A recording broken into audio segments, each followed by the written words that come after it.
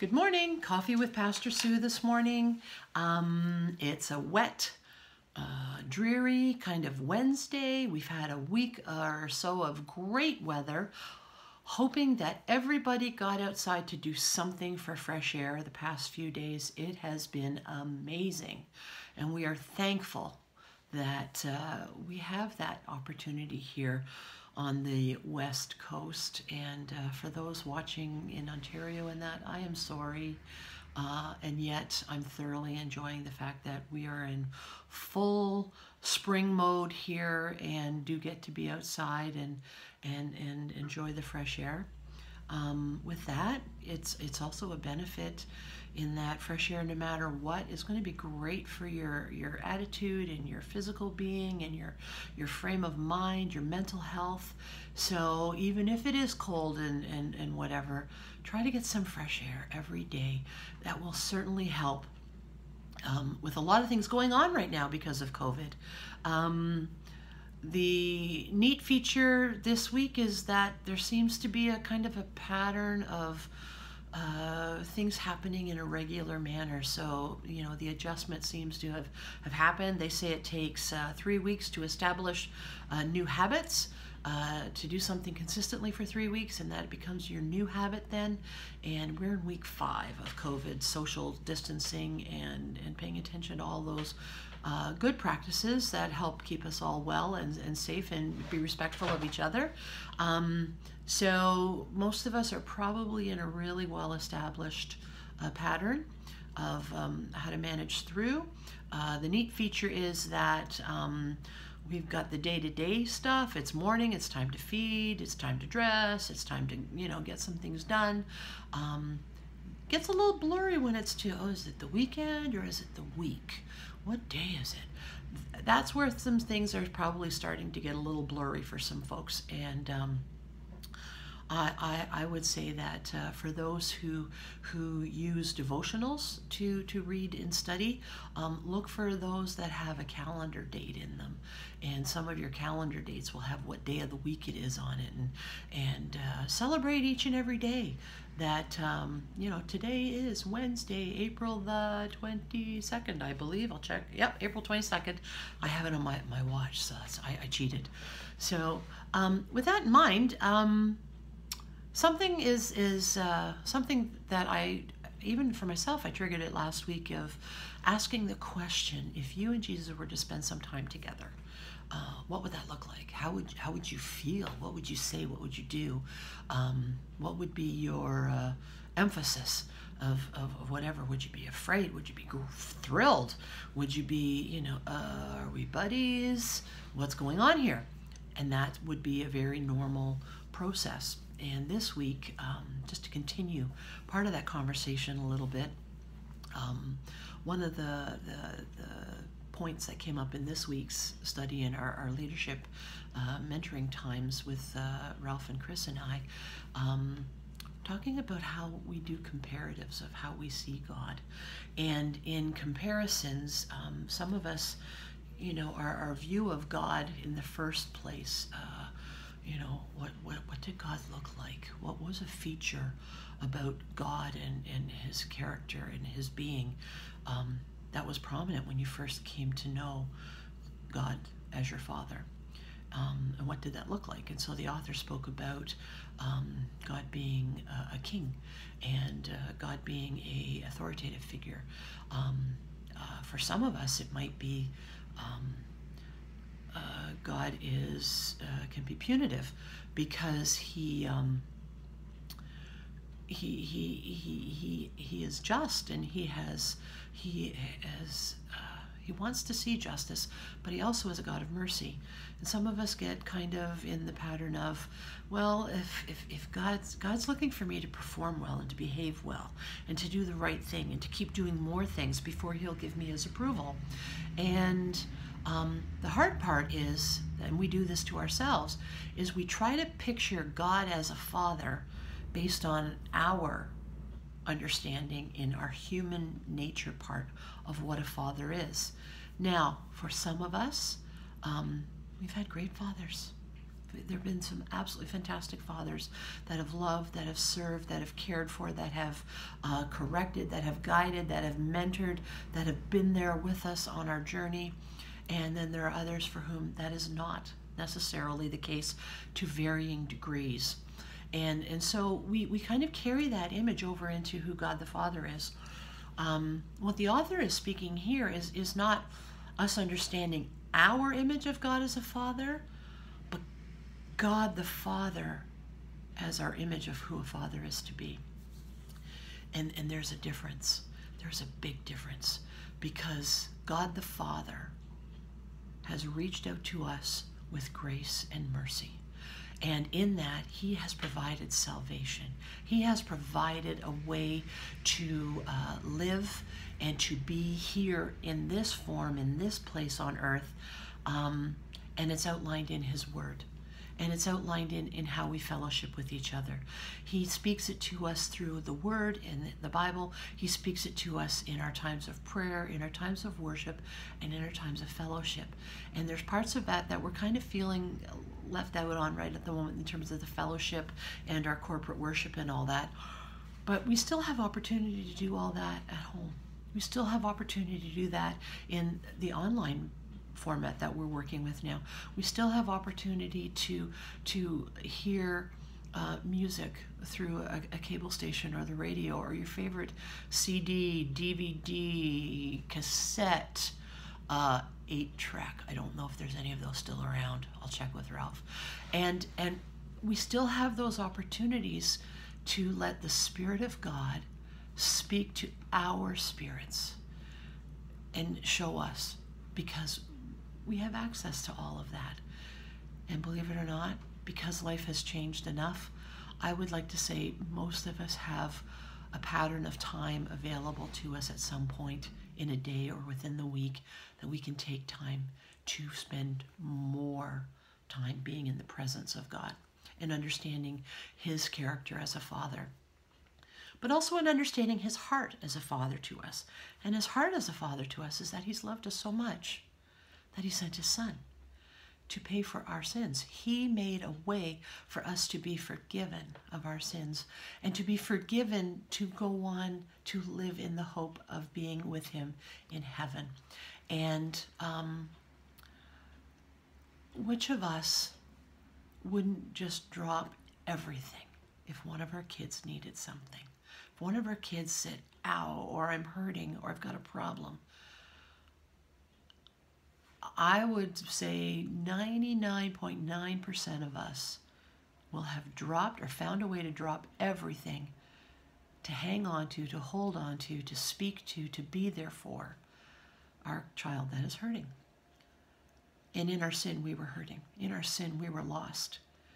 And God the Father presented us a way back, presented a way for us to be healed, for us to be restored, for us to be renewed, for us to be revived, and to be empowered by his Holy Spirit. And that was through the work that Jesus Christ did for us on the cross. We've just come through Easter, and the work that was done on the cross was more than enough to guarantee us, to enable us, to allow us to understand the heart of God the Father, and to understand the role and the purpose of Jesus Christ, who is our joint heir, that we are brothers and sisters. Even with Christ, we are joint heirs with him in all that God has for us. And so that, in and of itself, that work is completed and done, and that is our sustenance. That is what we work from. That is what we live from. That is what we worship from. That is what we pray from. That is what we read his word from. That is what we fellowship from. The work of Christ that was done on the cross, and his resurrection, and then the empowering of the Holy Spirit afterwards. We function from there. It is enough. It is sustaining. There is more there than we would ever need. And this is the time for us to sit back and say, I don't need fancy gizmos and gadgets and programs. But as I read about the character traits that God would want for me, because as a loving father, he shows them to us in his written word. He shows them to us in his, when we spend time with him in prayer. And he speaks to us and says, you know, Sue, you probably could have handled that a little differently. Do you think you could have used some sweet words on that instead of a quick opinion? These types of things. We have people we look up to as men and women of God who handle life's issues in such stellar and exemplary ways that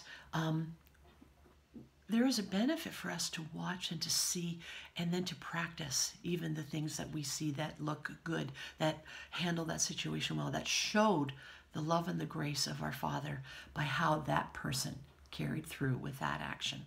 And that's important for us. In all of that, as we understand that we have everything we need because of who God the Father is and because of what Jesus Christ did, our identity is established. Our identity as a believer, our identity as a follower of Jesus, our identity as a daughter or son of God is firm. We don't need to question it. We don't need to try to figure out what that looks like anymore, other than understanding all the principles God has for us in his word on how we can work through any and every situation we are in life. And I promise you, even where there are areas where it seems kind of gray, God will speak to your spirit and allow you to come to terms with what he has for you, what he's asking of you, and he will enable you and equip you to do all that he has called us to do. And that is our identity. Our identity is to understand and to live as a son or daughter of God. We all functioned as a son or daughter of our parents. We all understood, you know, the role of, oh, my dad was the village baker, so everybody thinks I'm going to be the baker. Well, if that was what you were to be, then you had someone to learn from. If you were someone else, then, oh, maybe that's so-and-so. I know at this point, one of the characteristics that my kids all say they got from me is their sense of humor. And their father confirms that kind of regularly. He kind of blames it on me, actually. But, you know, all these little features of our identity are valuable.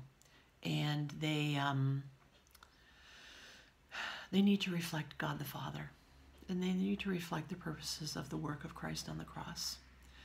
And when we grow into that feature regularly, we then have the opportunity to speak about achievement or service, the servanthood. It's not just, oh, now I'm equipped for ministry. It's the natural rollout of being a servant for others, for the purposes of bringing Jesus Christ to their lives. Do we do that specifically? I wish to become your best friend who bakes a meal for you because you have to accept Jesus right now? No, but we show his love when we reach out to people who need it, when we are there for their moments, or when we are there just to bless them because. And we learn about people as we go along. This past few weeks, all the phone calls, all the times of having conversations with everyone, there's been some neat things I've been learning about some of our folks that I'm just blessed with how he has brought people into our acquaintance and our honor to serve you here at Highway. But I'm blessed that the greater kingdom of God has so many neat and amazing people in the kingdom, and that they are just being exactly who God wants them to be, doing what God has called them to do, and to be a part of the world that we're in right now. So while yes, we need to stay safe and we need to stay calm and we need to stay kind, we also need to keep serving Jesus.